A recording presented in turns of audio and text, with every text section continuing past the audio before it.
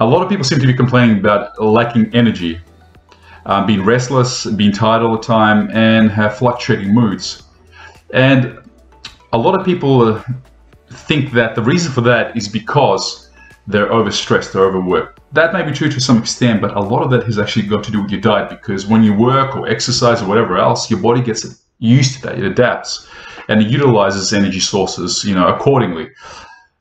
So your issue might in fact be the fact that you're eating too much high GI or high glycemic index carbohydrates or processed sugars, which are terrible for your body because they give you a massive spike in energy, and the same spike then drops off rapidly once your body releases insulin to counteract the sugars.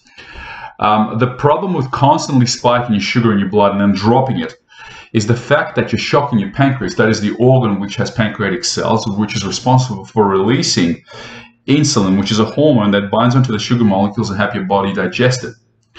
So the best way to approach that, if you want a gradual release of energy and you feel energetic and happy and you can sleep, what you need to do is you need to focus on the low GI carbohydrates. So things like wholemeal bread, pasta, brown rice, vegetables, some vegetables, etc. That will give you a gradual release, because you're always going to want to try and maintain that average sort of level of sugar in your blood. You don't want to go up and down like this. You want it to be fairly stable, because as I said before, you'll have gradual release of energy, you'll feel better, you'll be able to do more, and you won't have those ridiculous crashes. The other problem with having a lot of sugar in your bloodstream and constantly shocking your pancreas is that over time, as said, you will burn out your pancreatic cells and you'll become pre-diabetic. And if you keep going the way you're going, you will become a fully blown type 2 diabetic. And some of the early warning signs are things like thirst, hunger, restlessness, sleeplessness, numbness, tingling. And the reason you get tingling or numbness is because the sugar starts to counteract and interfere with your nerve endings. And so you lose sensation, and that's dangerous, because if you can't sense something, you might be damaging it, you might be cutting it, bruising it, and that might become infectious. And in becoming infectious, you may experience other very serious problems. The other thing you have to understand is that you have to time your carbohydrate intake in relating to the fats that you may intake. So when you get up in the morning, you're in a perfect fat burning stage because you haven't been eating all night for those 8 or 10 hours. So your body's fasting, and it's going to rely on its own fat supply for energy. So it's going to start catabolizing your lipids, that is your fats, for energy.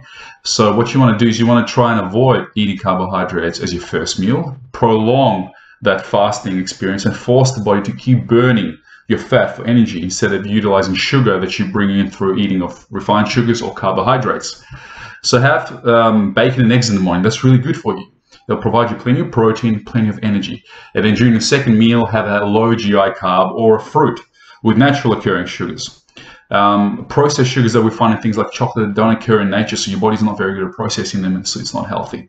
But in saying that, when you exercise hard or you train hard and your muscles are depleted of nutrients and your body's depleted, having a little bit of high GI sugar, high glycemic index sugars or carbs is actually really beneficial.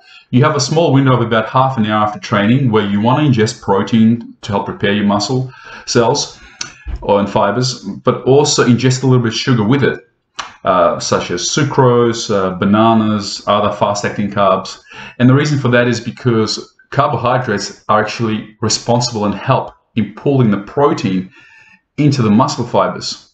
So if you have just pure protein on its own, it won't be as efficient at rebuilding the muscles, and you won't recover as well. So always have a little bit of carbs, especially high GI carbs, that will absorb them fast, because that's exactly what the body needs after exercise and training. And then for the rest of the day, focus on low GI, that is low glycemic index carbs that get digested slowly, and you get a gradual release of energy, which means you'll feel better throughout the day, you'll have more energy, you'll be healthier, and you'll recover better. And on top of that, the health benefits from cutting out processed sugar and other things like that from your diet, are endless. You dropping your chance of heart disease, arthritis, various issues with your nervous system. Obviously, you're doing a huge favor to your pancreas because you're not going to burn it out, and you'll feel better. You'll be a lot more energized, and you'll be able to keep going and doing everything that you enjoy doing.